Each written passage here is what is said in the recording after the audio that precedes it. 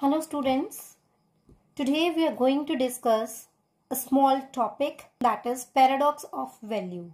This topic is also known as diamond water paradox. So it is based upon the difference between total utility and marginal utility's practical importance. That difference between TU and MU is practically very important. How? Let's see it.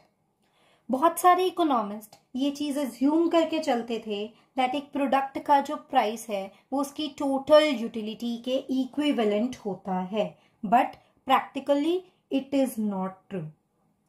They assumed that if a good has more total utility then it's price would be more, but practically it is not at all true.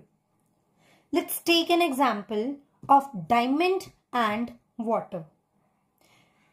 If we talk about water, then water is more important than diamond. One obtains more utility from water than diamonds, but price of water is far less than the price of diamonds. So this situation is known as paradox of value or diamond water paradox. How we can explain it?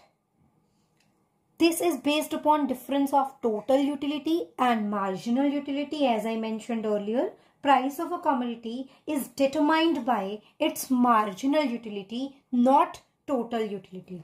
Water is available in abundance, so its total utility soon reaches the point of saturation.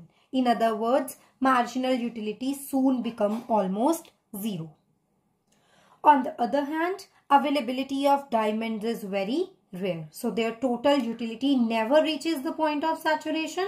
Consequently, total utility derived from diamond is low, but their marginal utility remains high as well as positive. That is why price of diamond is higher than the water.